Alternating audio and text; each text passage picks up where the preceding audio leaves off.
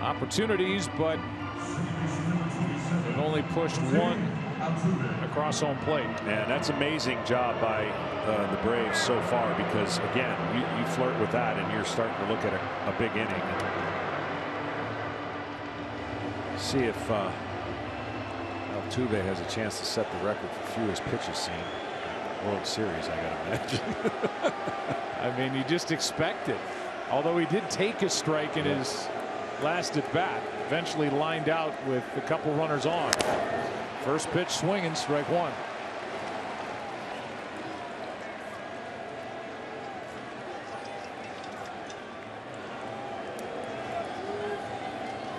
Guess that's why he does it.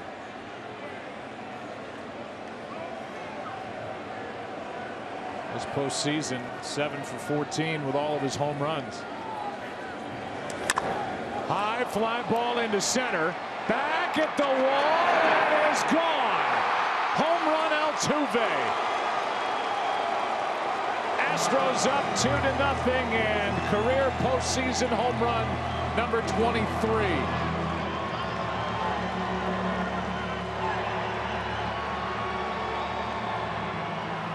2-0 Astros here in the 4th inning.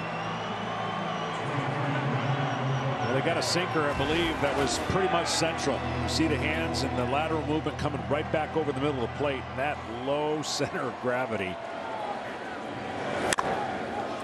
Ball goes a long ways.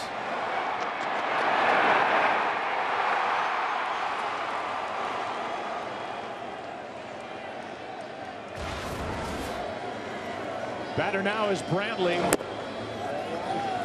He takes ball one low. Altuve now with 12 home runs in the postseason following an Astros loss. And he should be proud of it. Now he's second all alone behind Manny Ramirez with his 23 career postseason home runs. Again with the disclaimer, more opportunities these days, more runs, rounds of postseason, but